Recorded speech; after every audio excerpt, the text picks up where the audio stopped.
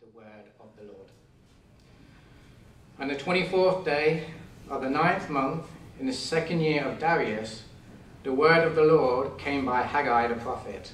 Thus says the Lord of hosts, ask the priests about the law. If someone carries holy meat in the fold of his garment, and touches with his fold bread or stew or wine or oil or any kind of food, does it become holy? The priest answered and said, no. Then Haggai said, if someone who is unclean by contact with a dead body touches any of these, does it become unclean? The priest answered and said, it does become unclean. Then Haggai answered and said, so it is with this people and with this nation before me, declares the Lord, and so with every work of their hands. And what they offer there is unclean. Now then, consider from this day onward, before stone was placed upon stone in the temple of the Lord, how did you fare? When one came to a heap of 20 measures, there were but 10. When one came to the wine vat to draw 50 measures, there were but 20. I struck you and all the products of your toil with blight and with mildew and with hail, yet you did not turn to me, declares the Lord. Consider from this day onward, from the 24th day of the 9th month, since the day that the foundation of the Lord's temple was laid, consider, is the seed yet in the barn? Indeed, the vine, the fig tree, the pomegranate, and the olive tree have yielded nothing. But from this day on, I will bless you. This is the word of the Lord. Let us pray.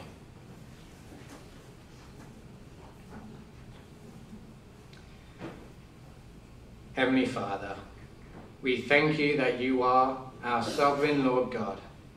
You have predestined all things and nothing surprises you at all. Lord, we thank you for bringing our attention to your word and to the text of Haggai today. Help us to learn what it is you want us to learn. Give us ears to hear and hearts to respond in how you want us to. In the name of Jesus Christ we pray. Amen.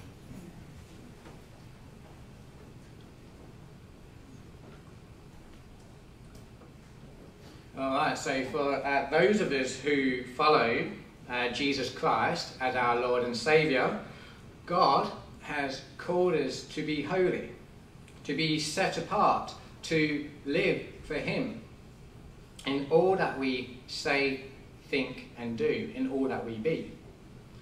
And we've heard this before in the letter of 1 Peter, where it says in chapter 1 verses 15 to 16, but just as He who called you is holy, so be holy in all you do. For it is written, be holy, because I am holy. So we are called to be a holy people, for God is holy. We are called to be holy because we are a chosen people. We are the royal priesthood of believers. And we are God's special possession. And as God's people, we are meant to be reflecting the nation that we belong to, the kingdom of God. The Apostle Peter says later in his second letter to keep checking your hearts and to grow. And he says this in 2 Peter 1 verses 5 to 8. Make every effort to add to your faith goodness, and to goodness knowledge, and to knowledge self-control, and to self-control perseverance, and to perseverance godliness, and to godliness mutual affection, and to mutual affection love. For if you possess these qualities in increasing measure, they will keep you from being ineffective and unproductive in your knowledge of our Lord Jesus Christ. Goodness, knowledge, self-control, perseverance, godliness, mutual affection, love. All good things, all holy things. Does doing these things make us holy? Well, let's go back to Haggai and let's see what he says in today's text. And he opens up with this question to the priest in verse 12. If someone carries holy meat in the fold of his garment and touches with his fold bread or stew or wine or oil or any kind of food, does it become holy? The priest answered and said, no. Now, Haggai here isn't asking this question to the priest to get an answer. He already knows the answer. I mean, he's a prophet. Haggai is making a point here. Just because something is holy, something else cannot be made holy just by its touch. He continued with another question in verse 13. Then Haggai said, if someone who is unclean by contact with a dead body touches any of these, does it become unclean? The priest answered and said, it does become unclean. So when something clean touches something unclean, the unclean thing does not become clean. It's the other way around, isn't it? The clean thing becomes unclean by the touch of the unclean thing. Let me put it another way. I'm playing football. Yes, Hayden, soccer. I've just scored a goal. Yes, Hayden, miracles do happen. I've done a wild celebration. I've dived on the ground. I spread my arms out and I get mud on me everywhere. And my teammates come over to me and they give me high fives. And you know I love my high fives. Does the high fives from their nice, sanitized, clean hands make my muddy, unclean hands clean? No, of course not. It's the other way around, isn't it? My teammates' hands become dirty from my muddy hands, and my hands still have mud on them.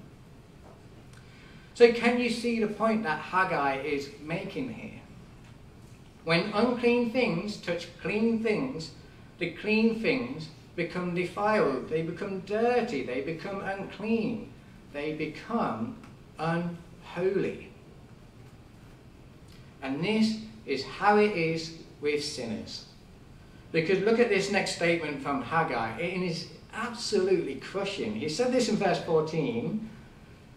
Then Haggai answered and said, so it is with this people and with this nation before me, declares the Lord. And so with every work of their hands, and what they offer there is unclean.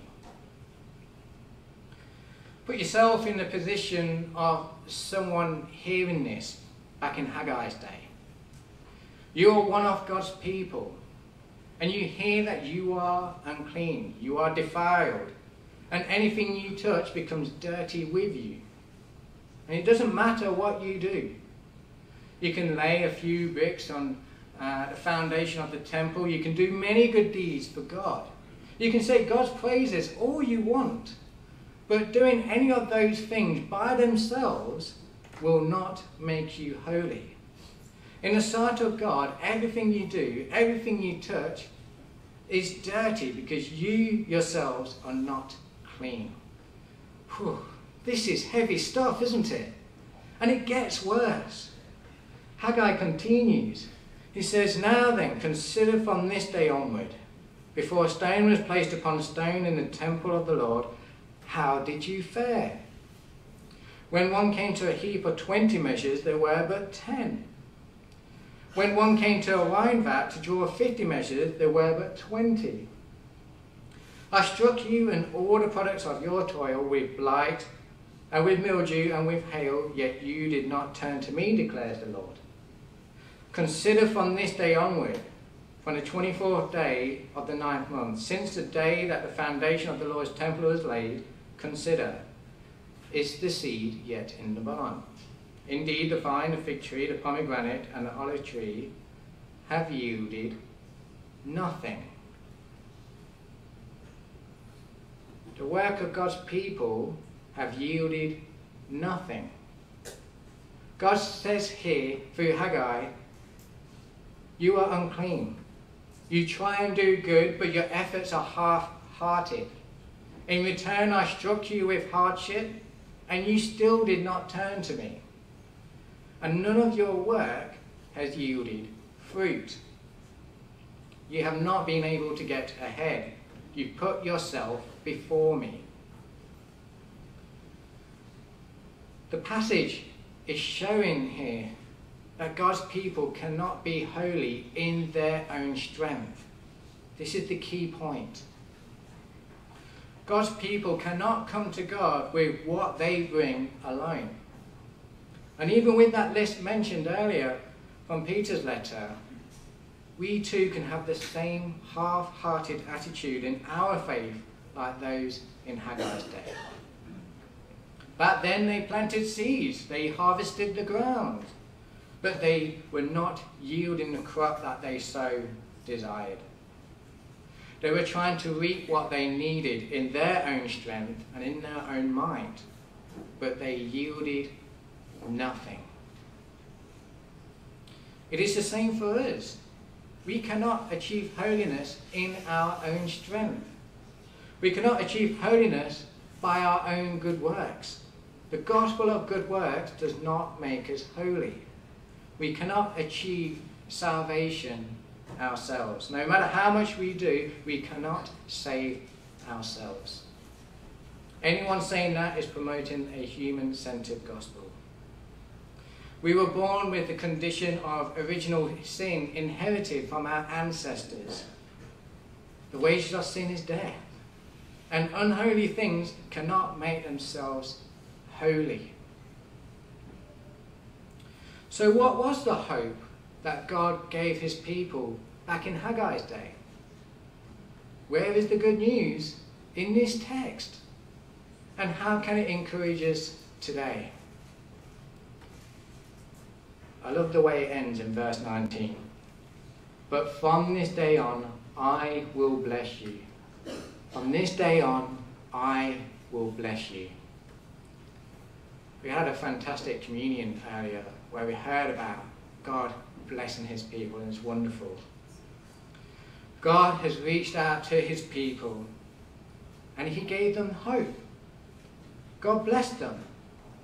They did not deserve it. They gave half-hearted worship, but they were given hope. The only hope, the hope that lies in God. God gave his people grace. His holiness was such that it made the unclean clean. Only the divine could truly clean the unclean with his blessing. So how can sinners serve a holy God? Well, it is because God has granted it. It's as simple as that. God has blessed his people. We cannot achieve holiness by ourselves. It can only be received. And holiness has been granted to us despite us being sinners. This is the blessing from God. If you are here today and you're a Christian, you have been blessed by God, and that's wonderful.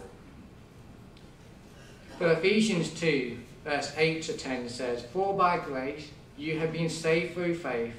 This is not your own doing. It is the gift from God, not a result of works. There it is, so that no one may boast.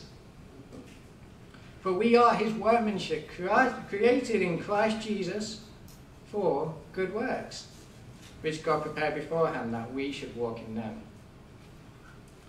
I know we mention that verse a lot, but it's crucial. God blesses out of his grace. We are saved by his blessing. And it is only then that we get to do good things for the Lord.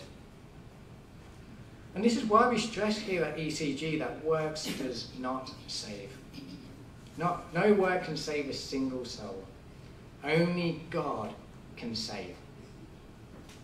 Anyone saying to God on the day of judgment, well, I lived a good enough life, so I deserve to be in heaven. Whoever is saying that is in denial of their true condition.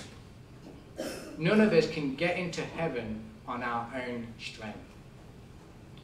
And this is why Jesus had to die for us. The Holy Son of God died for unholy sinners. And he proved his holiness was able to make anyone clean before God. That's why we had the Bible reading from Mark's Gospel earlier. Dead girls cannot make themselves alive, can they? The bleeding woman of 12 years, she could not stop her bleeding. Neither had the power to make themselves clean, to make themselves holy.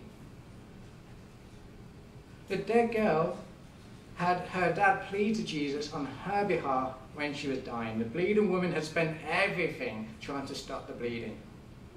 They could not stop bleeding death themselves. One command from Jesus, and the dead girl woke up. 12 years of age. One touch of his garment, 12 years of bleeding for the woman stopped. Both made pure by Christ. And we know as Christians that because of the death of Jesus at the cross, Jesus transferred his clean righteousness onto us and our unholy sin onto him.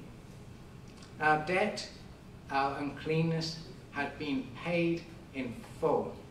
And that is the gospel. So when God sees us now, he sees the righteousness of Christ on us. We are clothed in Christ Jesus with his clean robes. Unfortunately, yes, we still sin. It is inherent in our fallen condition, even as saved Christians. For the flesh is indeed weak. But as people who are saved by the Lord Jesus Christ, we must remember that God has said to us in his word, "Be holy, for I am holy." It is in our response to King Jesus, in our service to him, that God wants us to strive for holiness, to strive in doing good things, not for salvation, but so he can continually bless us and bless others too. We don't start our service as Christians to God when we are perfect in our own strength. Otherwise, church would not exist. But God says, be holy.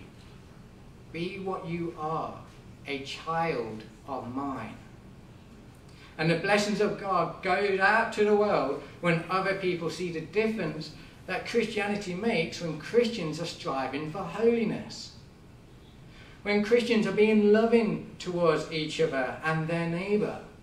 When Christians show self-control and not be quick to anger. When Christians are wanting to know more about God's word and being steadfast in his goodness. But some of us may be wondering, well, what good thing can I do for God? Some of us may even be thinking, our lives are in a mess, they're in a royal mess. Maybe through no fault of our own, or maybe through sins we committed. And we ask, how can I be of any use to God? It's that question again, isn't it? How can sinners serve a holy God? It is because God first blessed his people. He has blessed his people by saving them. He has blessed us with his word so that we can check our hearts daily to see what areas we are half-hearted in, so that we can strive to live more for him. And when we strive for holiness, others will see it too. Remember it said earlier in Peter's text, if you possess these qualities in increasing measure, they will keep you from being ineffective and unproductive in your knowledge of our Lord Jesus Christ.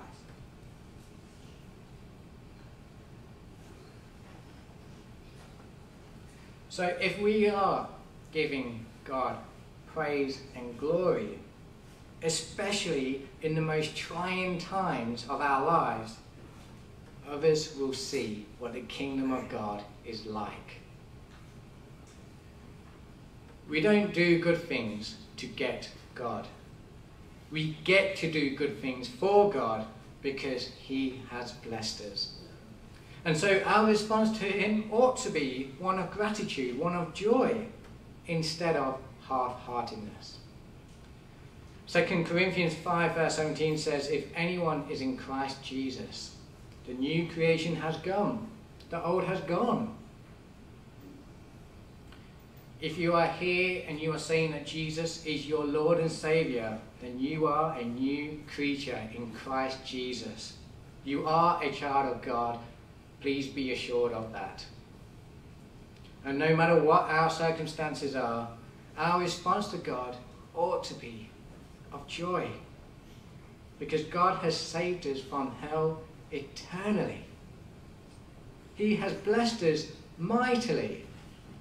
He has made us his children. And that is the true blessing.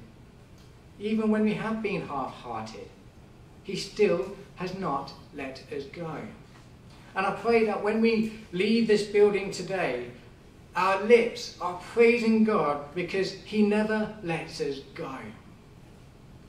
God is a truly wonderful, loving God. And as we grow as Christians, he allows us to serve him because of his holy Son Jesus and his righteousness clothed on us. We are indeed very blessed. Amen? Amen. We will hear more next week on how sinners can serve a holy God. But for now, let's go to our wonderful God in prayer. Let's give God the praise and glory that his name deserves. And we're going to pray silently for a few moments about what God has spoken about today. And then I will finish and hand back over to Barry. So let's have a few moments of silent prayer.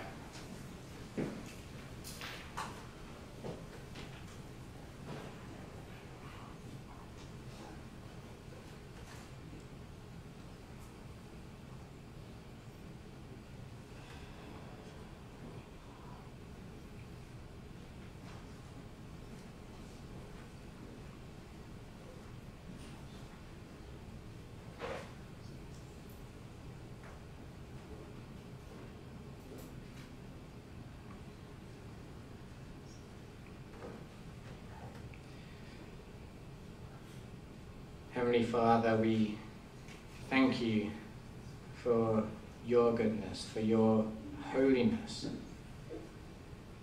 Thank you that despite ourselves, you have blessed us, Lord. This is nothing that we have done, but what you have done for us, Lord. You reached out to us, Lord. You gave us the gospel of the Holy Son, Jesus Christ, that anyone trusting in his name and repenting of their sins, Lord, will know you, will have eternal life with you. And that is wonderful, Lord. Thank you for this wonderful blessing, Lord.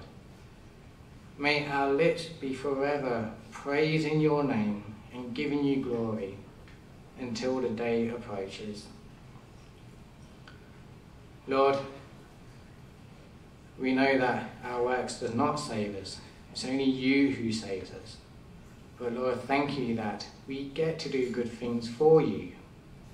Thank you for this blessing, Lord. Thank you that we can serve you despite ourselves.